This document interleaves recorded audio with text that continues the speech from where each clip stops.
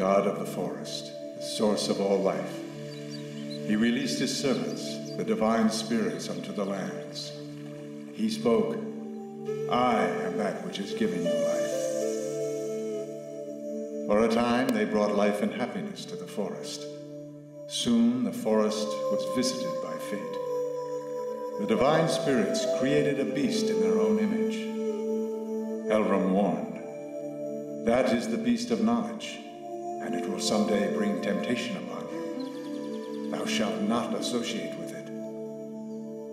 The divine spirits so promised, and gave birth to the beast of their own image. Such was man's beginning.